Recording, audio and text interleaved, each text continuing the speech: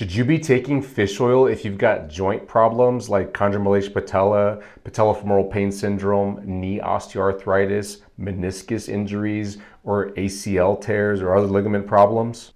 Fish oil is often recommended for heart health and cardiovascular problems, but it's a powerful anti-inflammatory that can actually help knee problems, back problems, hip issues, all kinds of joint problems. This stuff comes from mackerel, herring, anchovies, and sardines.